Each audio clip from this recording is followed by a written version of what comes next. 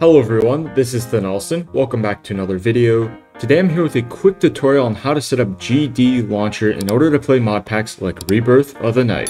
Let's go ahead and get started. So the first thing you want to do is head over to gdevs.io and click on download now. Then select the appropriate version. For me, that's going to be Mac OS. Once you download the installer, or on Mac it's going to be a .dmg, go ahead and follow the setup process until you can launch the application and you'll be met with this screen. Click on automatic setup and then it'll download Java for you and get everything ready. Next, go ahead and input your Mojang email and Mojang password. Now this doesn't work for Microsoft accounts, so if you've already migrated, then unfortunately you're not going to be able to do this. After you finish that, you're going to be met with this beautiful loading screen.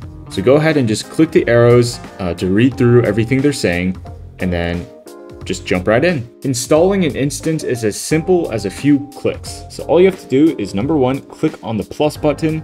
Then you can either choose vanilla to install a vanilla version, Twitch, which is probably what you're looking for, or if you're a little bit more advanced, you can use import zip. So for us, we're just gonna go ahead and use Twitch. So let's say I wanna play Rebirth of the Night.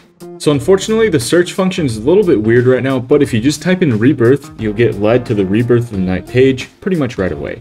Now, if you're looking to play the beta versions of 3.0, you're just gonna click on download latest and all your problems will be solved. But if you're looking to do, say, 2.77.5, you're gonna click on the show versions and then go to select a version, and then you're going to choose 2.77.5. As you can see, it says this is the latest stable version, whereas beta 3 is the latest beta version. For me personally, I'm just looking to play beta 3, so all I have to do is click on download latest, give it a name like Rotten 3, and then click the next arrow and it'll start the download.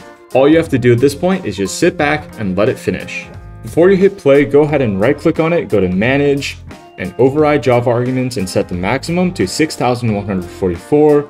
Override Java arguments and copy paste the arguments that I'm going to put in both the description and the pinned comment. Alright, that's going to do it for this video. Thank you so much for watching. If you have any questions, make sure to leave them down in the comment section below. Leave a like if you liked the video, leave a dislike if you hated it, and as always, I hope you have a wonderful night. Bye bye.